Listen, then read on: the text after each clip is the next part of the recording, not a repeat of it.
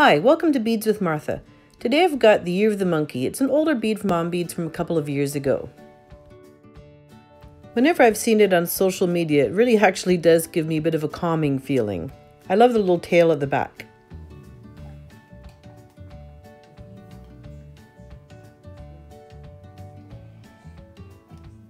I'm going to try making a bangle with it. I recently bought the Perlin event bead called Dragon's Breath, so I'd like to use that today.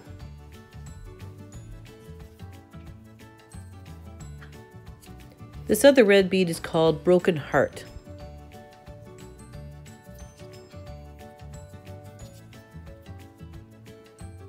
Truth be told, I'm having troubles having him sit nicely between the two glass beads, so I'm going to add in some typos as they're smaller.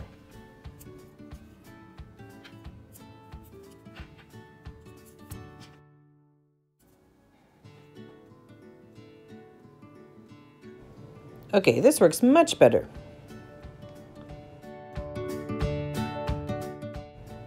Looking around at my beads, I thought next time it snows, I'll use these small snowflake ones from Pandora as a trying to stay calm even though it's snowing kind of feel.